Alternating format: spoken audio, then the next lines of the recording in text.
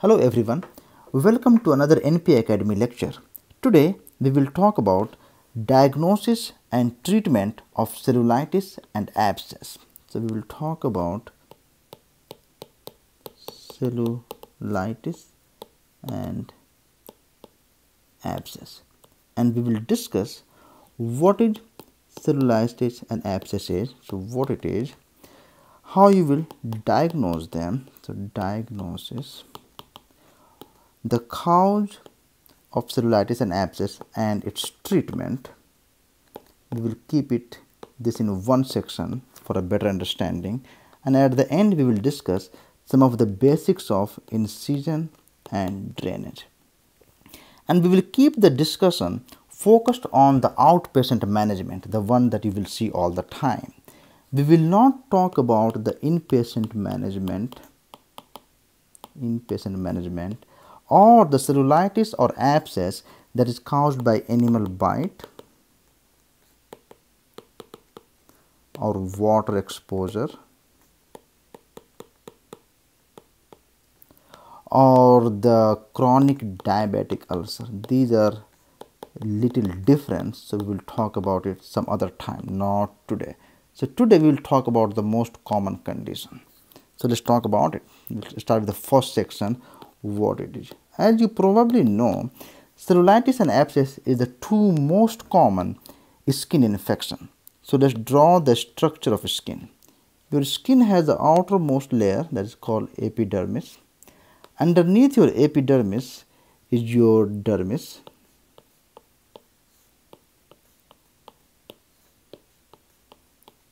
And below the dermis is your subcutaneous fat. So this is your subcutaneous layer.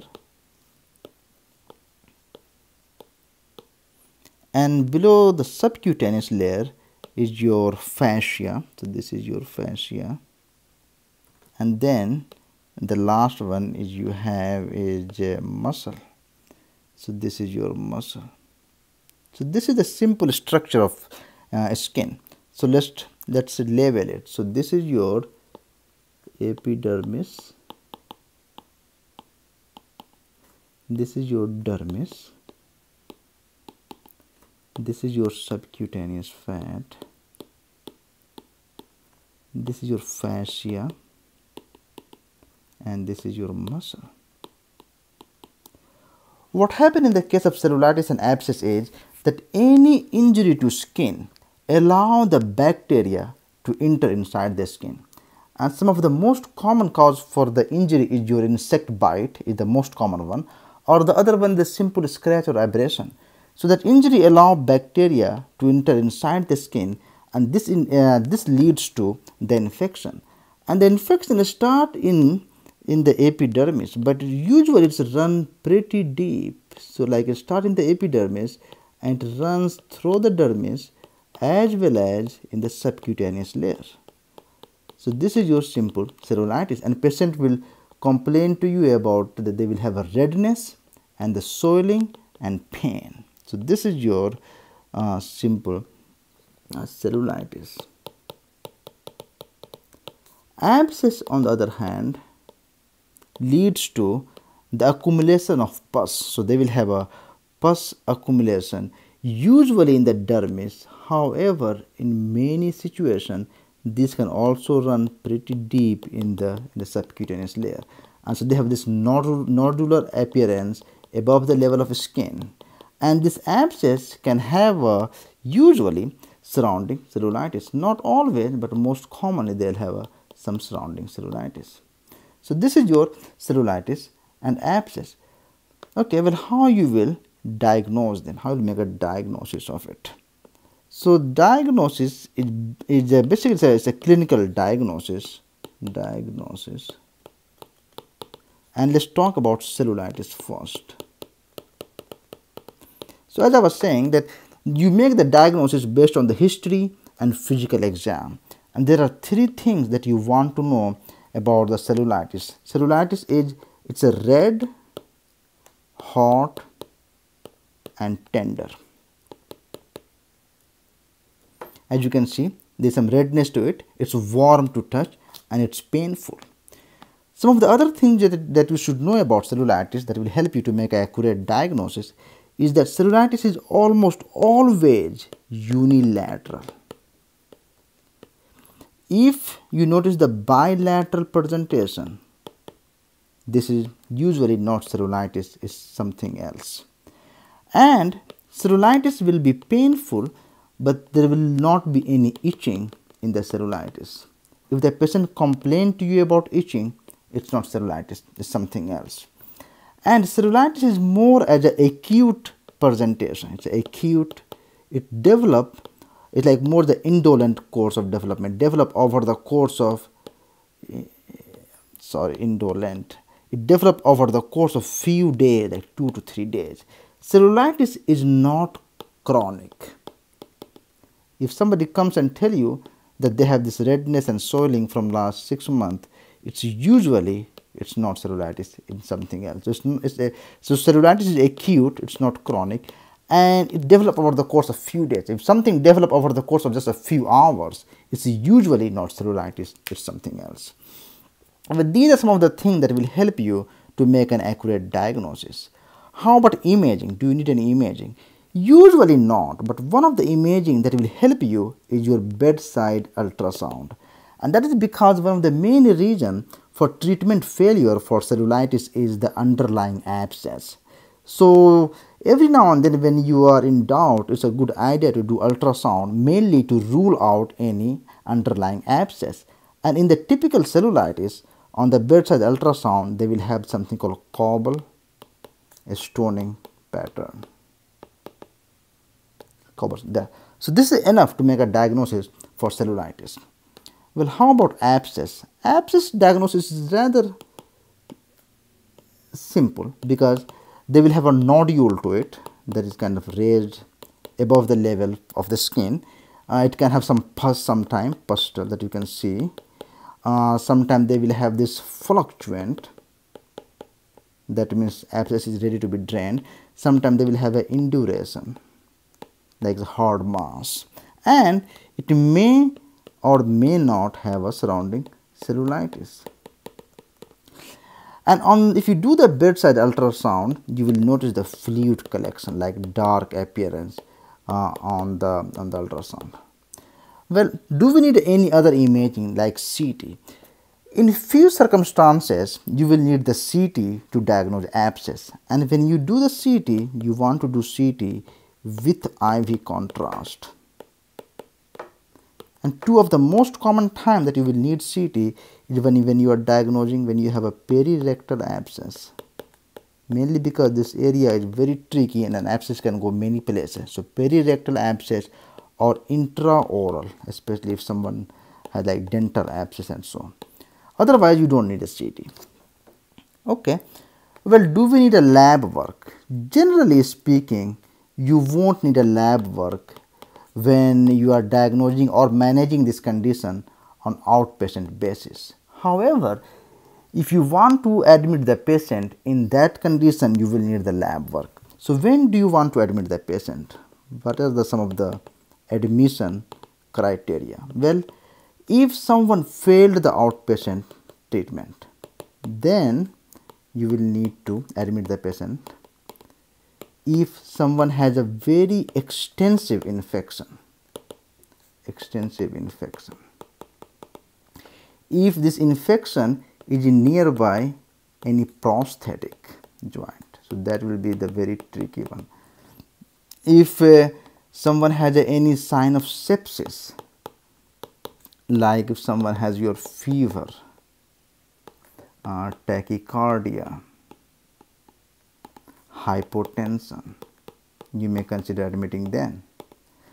Or there's some other condition like if someone has a uncontrolled diabetes, or like HIV, or like on the chemo, or someone has a history of IV drug use, or chronic alcohol abuse. In this condition, not everybody need to be admitted, but you may want to think about it, or you may want to keep the low threshold of admitting these patients. If you do want to admit the patient, in that case you do want to do some lab work, and there you will draw the CBC, you are looking for the elevated white blood cells. CRP, this is your inflammatory marker that is usually elevated. CMP, you are looking for the electrolyte and kidney function. If you are worried about the sepsis, then you will draw the lactic acid, and you want to draw the blood culture. This is it. This is the most common lab that you will need. Okay.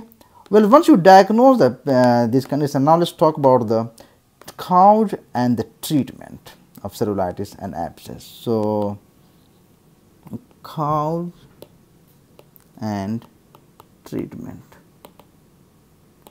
And let's talk about cellulitis first. As I said, cellulitis will have a simple redness and swelling and painful. There will not be any sign of abscess in the case of cellulitis. So, when it comes to the cause of cellulitis, cellulitis is your streptococcal disease. This is caused by group A streptococcus bacteria, the one that causes strep throat. That's the number one player in the cellulitis. Your Staph aureus does play a role in the cellulitis, but this is kind of very little. Your strep is the number one player here. So when you are developing the treatment, you got to cover a strep. That's the key here. So treatment, you got to cover a strep. And not every antibiotic has a very good strep coverage. For example, doxycycline or your Bactrim. These have a very good staph coverage, but these antibiotic does not have a very good strep coverage. So these are not the antibiotic of choice you want to use when you are treating the cellulitis. One of the most common and the most effective antibiotic that has been proven to work in the case of cellulitis is your Keflex. Keflex cover both strep and this also cover staph, but it only cover methicillin sensitive Staphylococcus aureus, not the methicillin, not the MRSA. That's a wonderful drug that always work for cellulitis. And the dosing regimen is this: in case of adult, you will give them 500 milligram PO. In case of peds, you will give them 6.25 milligram per kilogram, and give them every 6 hours for 5 to 7 days. It used to be 7 to 10 days, but the 5 to 7 days tend to work as effective as 7 to 10 days. So this is the new guideline that works really great. Well, what are the other options for the treatment?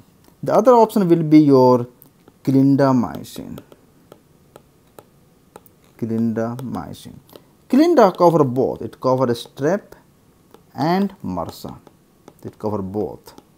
And the dosing regimen in the clindamycin is that in the case of adult, you have 450 milligram. In case of peds, you have 10 milligram per kilogram, and this is TID for 5 to 7 days.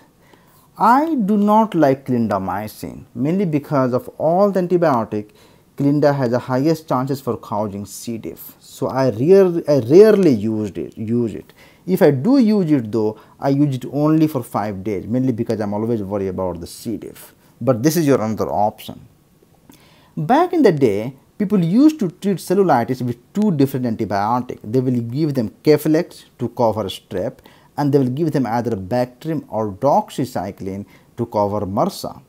Well, they did a lot of research, and the new research has shown that if you really make an accurate diagnosis of cellulitis and you rule out there is no sign of abscess whatsoever, Keflex itself is good enough. However, if you really worry about the MRSA, it's okay to add doxy and Bactrim, and it will be okay. You can always justify, but you really don't have to.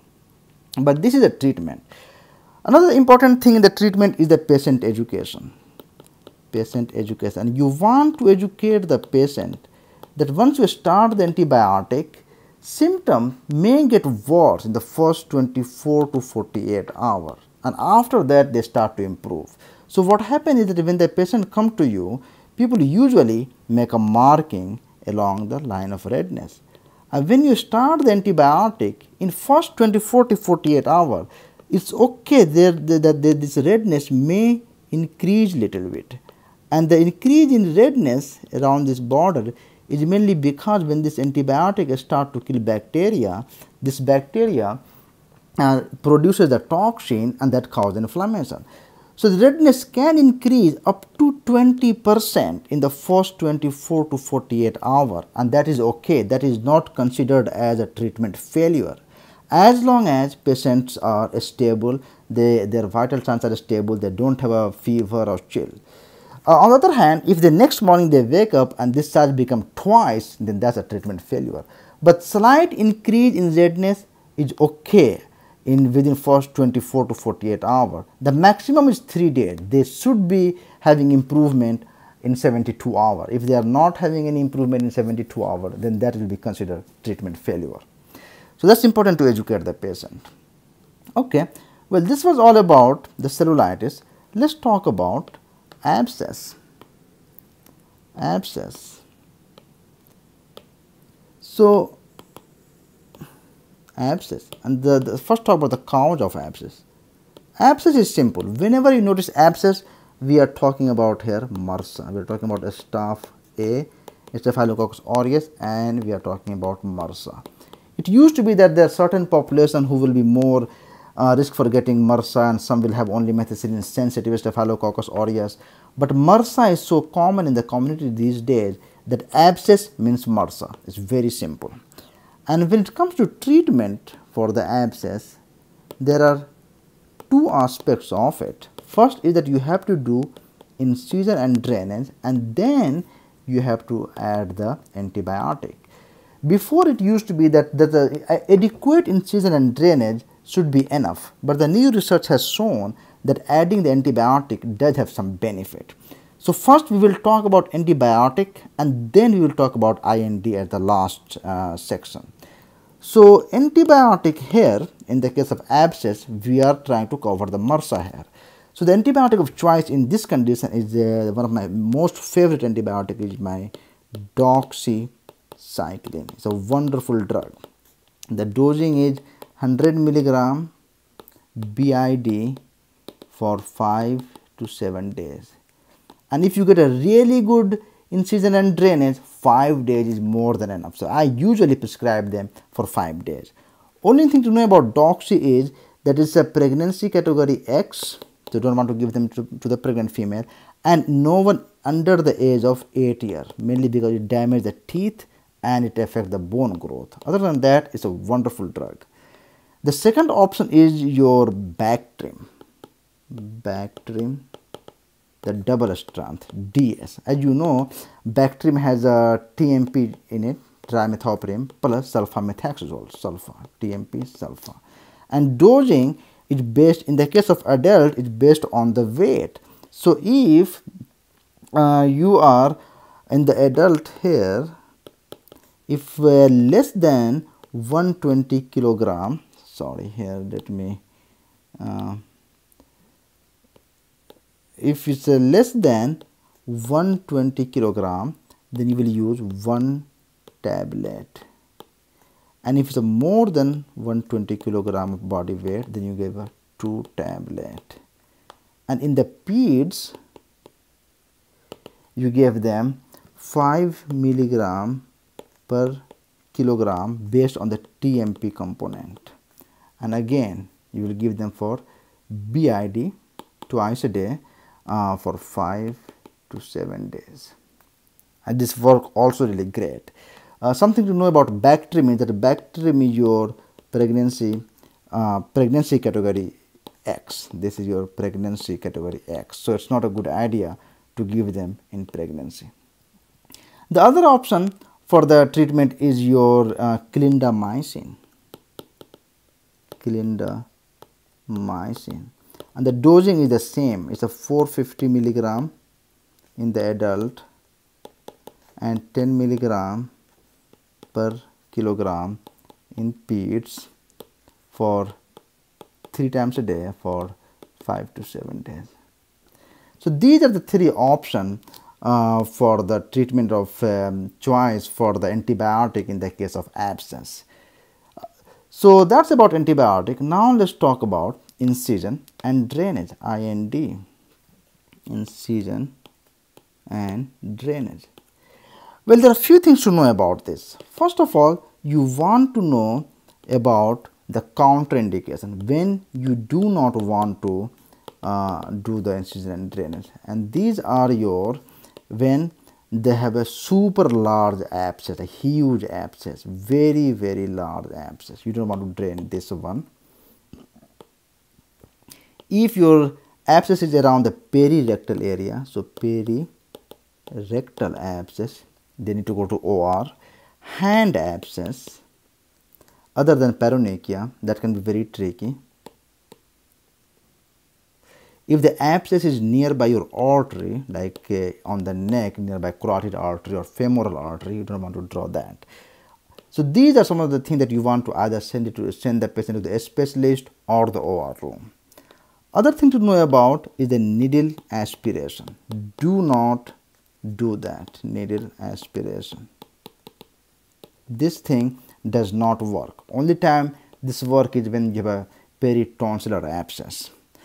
So before you cut open the wound, it's a really good idea to do the bedside ultrasound. And the reason is that this will confirm your diagnosis. Every now and then you will be surprised that you think there's an abscess, you cut it open and there's nothing in it. So then you give the patient a wound. So it's not a good idea. So do the bedside ultrasound. It will also tell you about the size of the abscess, the depth, how deep it is, or if there's any tracking or any tunneling to it. So it gives you a lot of information. Then you want to do the very good pain control, because one of the main reasons for the treatment failure in the abscess is the inadequate drainage, and that's mainly because of the lot of pain. So give them something for pain. Let's draw the structure of abscess here. So say for example, this is your skin and this is your abscess. So under the pain control, another thing that you want to do, is a good idea to do, is to use the let. Use the let and wait it for at least 20 to 30 minutes. That will give you some level of pain control. Then you want to use the local anesthesia, like either 1 to 2%, either or lidocaine with epinephrine. It gave a better anesthesia and it also lasts longer. Epinephrine. So where you want to inject the epinephrine? And back in the day, it used to be that sometimes people will do the ring block, like they will inject epinephrine here and here. Turn out that doesn't work very well. So the standard of practice these days is, so you get the needle and you find the juiciest area. Say for example, this is your juiciest area, and then you get the needle in the parallel to the skin and have the bevel facing you, and the moment the needle go underneath the skin, that's where you want to inject the lidocaine. It will make a nice circular wheel. That's what you want. There's absolutely no reason to come in the abscess cavity to inject the lidocaine, because this will not give you anything. It has to be right underneath the skin. And once you inject the lidocaine, then you want to use the blade number 11 because of the specific shape of it. And you want to make a full length incision that follow the skin fold. That will give you less scarring. And you want to make a full length incision. If you make a smaller incision, then you will get a kind of inadequate drainage, and that's not good. So full length incision. Once you do that, you need to know that these abscess here, it's not a one big pocket of abscess.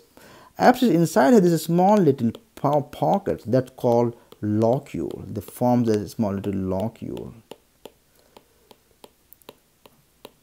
So once you make the incision, then you want to use the hemostat, like Curve Kelly hemostat, to break this locule. You want to break this locule called something called delocalization.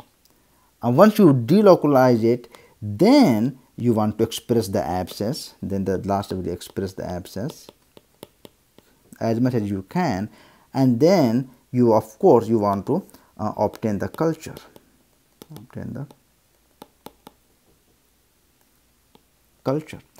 Well, how about irrigation? Irrigation used to be common standard of practice, but the new research has shown that irrigation tends to be not very effective. So if it's a small abscess, you really don't have to irrigate them. If it's really a large abscess, it's okay to irrigate them. However, if you don't want to irrigate with the normal saline, it's okay too. How about packing? Packing is the same thing. Back in the day, packing was the standard of care, but now the new research has shown that packing does not help much either. However, packing is recommended if the abscess is more than 5 centimeter, if someone is that diabetic or immunodeficient, like diabetic or HIV, or if it's a pilonidal abscess. Pilonidal abscess. So why do we pack it? There are two benefits of packing. First of all, you use the iodoform gauze to pack the wound, and you just start packing it like this, and you have a little bit of wick coming out. So packing has two benefits. First of all, it keeps the wound open, and so it helps to better drain. It also allows wound to heal from inside out as a secondary intention. And once you pack the wound, then you want to reassess the patient in 24 to 48 hours, and you are looking for drainage. If there is no drainage, then you stop packing. If you are still there draining, if draining is yes, then you repack it. However, when you repack it, you will notice that you will need a less packing material this time, mainly because the wound is healing inside out. So if you repack it, then you have to again in 24 to 48 hours they have to be evaluated. And if it stop draining, then you notice no draining, then you don't have to pack it, then no packing. Once the draining is stopped, then packing is stopped. No packing. Okay, how about the wound management? Once you pack the wound, you want to, first of all, you use the absorbent dressing, because the idea is that it will absorb all the abscess. And when the patient go home, once the packing is stop, if you pack it, however, if you don't pack it, then right away the same day, they want to soak wound in warm and soapy water, or use the warm compress